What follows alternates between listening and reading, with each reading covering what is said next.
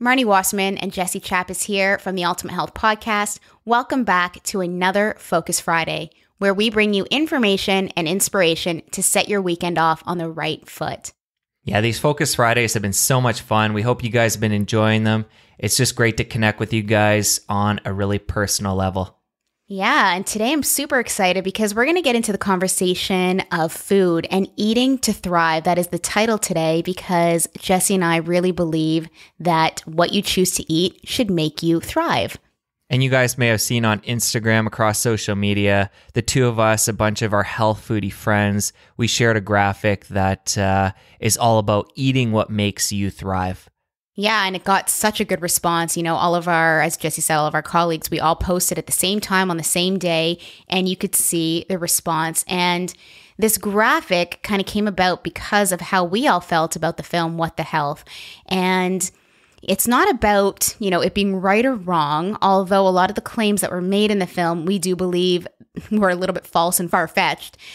But it's about really harnessing what matters to you in terms of what you choose to eat and making good choices. So it's not about being vegan or paleo. It's about eating what makes you feel good. And we've been through our own journeys, and Jesse and I are going to share that today, how we've come from being vegan, vegetarian, tested the waters of keto, paleo, and now we're in this place where we're feeling really great with our varied diet. And we'll get into details in a second. So for me, my diet took a real shift in chiropractic school. I was on YouTube watching these raw food leaders, people like Matt Monarch, Paul Neeson, Kevin and Anne-Marie Gianni from the Renegade Health Show, and they were all talking about this raw vegan diet. So I began to include more and more plants into my routine. I'm not sure if I ever was fully on vegan. I think I was probably for a period of time, but I was definitely vegetarian for a number of years. And years later, when I met Marni, right before that, I had actually started to include a little bit of fish into my routine. So when I met Marni, the plant-based queen, it was a little bit awkward to try and figure out what I was going to do diet-wise at that point, with her eating basically a vegan diet at the time. And yeah, just kind of felt the pressure of her and her plant-based force, and eventually went back to a vegetarian diet. Yeah, I know that was a big influence on you because food was really important to us. That's part of how we met, through the food health world. And I was pretty adamant on being vegetarian, and also my partner being vegetarian. I remember, Jess, you found something that I had written about what I was looking for in a partner. And one of those things was, I want him to be vegetarian. So I think you felt the pressure to kind of eat that way. Yeah, well, I think I felt the pressure more so later on after I had read that, and I felt like I wanted to start including more chicken, fish, some entry-level meats for me at that point, and just knowing how you felt about having a partner that was on the same page, and obviously at that point, you were thriving on that diet, and yeah, I remember you were there to support me no matter what I was going to do, but that underlying pressure was definitely there. Yeah, and I was thriving on that diet, the plant-based, vegetarian. I was vegan again for a short period of time as well, because I did include a little bit of sheep and goat dairy. I did thrive. I felt amazing for several years. So I'd say for about 5 years, I peaked. I was, optimized on this diet. I felt amazing day in, day out. I had balanced meals. But over the last 3 to 4 years, things started to change in the way I started to feel, my digestion, my energy, and I started learning about what was happening on a cellular level with my digestion and my gut. And I still didn't believe that my diet was the result of it until I really started to open my mind to that possibility, because my reasons for becoming vegetarian were both ethical and health. So the health I can wrap my head around because I need to make changes for what is going to make me ultimately healthy. The ethical was really hard because I'm an animal lover, so I didn't really know how to work with that. But between Jesse, my parents, my naturopath, I started to understand that my body was not thriving on a vegan or vegetarian diet anymore. So I needed to start expanding my horizons, and I did. And I did it very slowly because I needed to do what was right for me and how I wanted to incorporate things back in. So over the course of 2 years, I brought everything in from eggs to fish to chicken to a little bit of red meat. And now I'm in a place where I'm still kind of working through it, but I feel like I'm eating to thrive. I feel like day in, day out, my body's working better, my digestion's feeling good. Jesse and I are on the same page. Like, we both feel good about what we're choosing to eat every day, and we're not doing it because of any kind of pressure or what we think we should be eating. We're doing what we know we should be eating. Yeah, and for you, when you made the switch and decided to include meats back into your diet, I know there was a lot of pressure because you had built this online brand.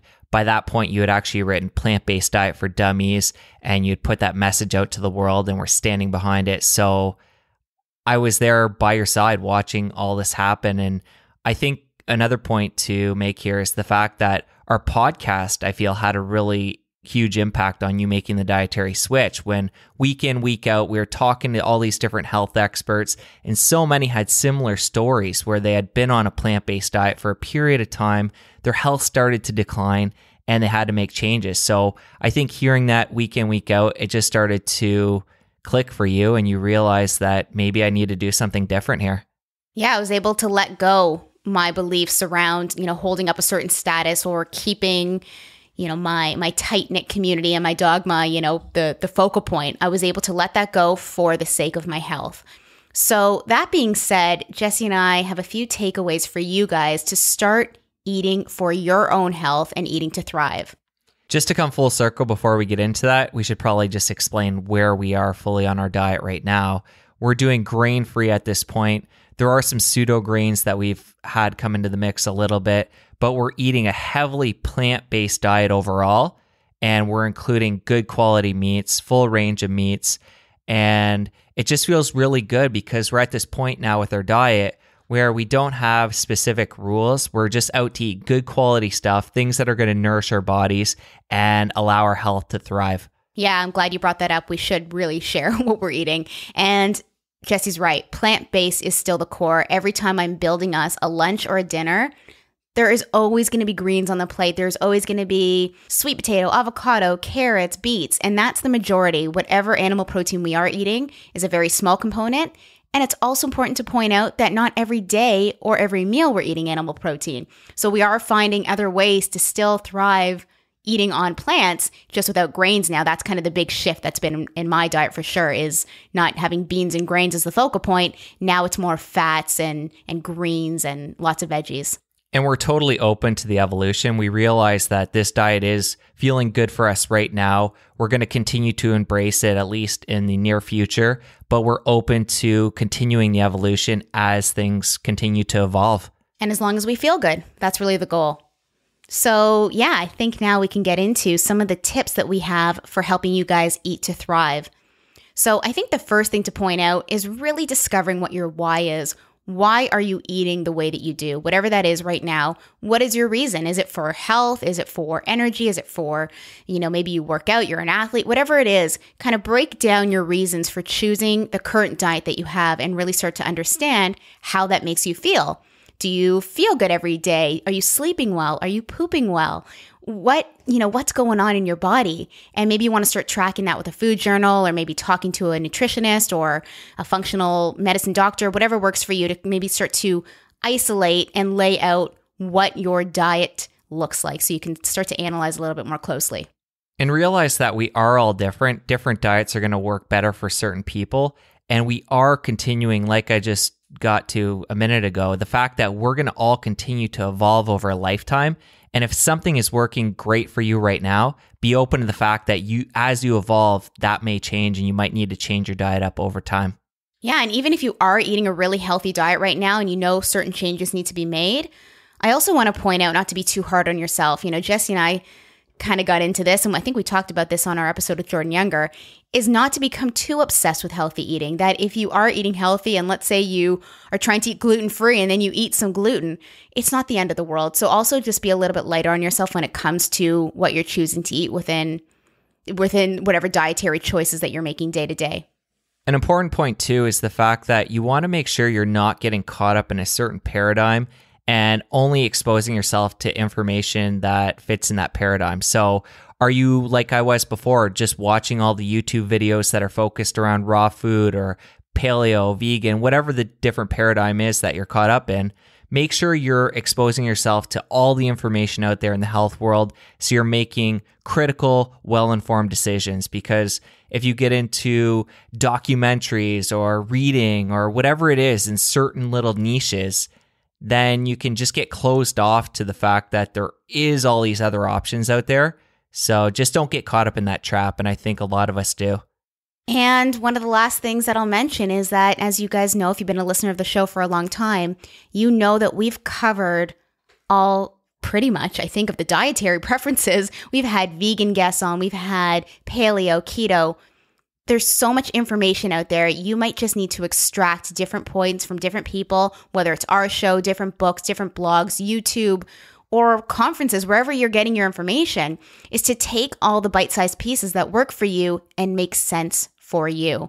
So also just knowing that Jesse and I are very inclusive and believe that everyone needs to carve out their own path. So we hope this got you guys thinking, looking at your diet, looking at different options out there, and making sure you're eating what is making you personally thrive. And share with us, share on Instagram, where you're listening to this episode, or maybe something that you're currently eating that makes you thrive. Tag us at Ultimate Health Podcast. We want to know what makes you thrive. Have a great weekend, you guys. We'll talk soon. Take care. Have a good one, guys.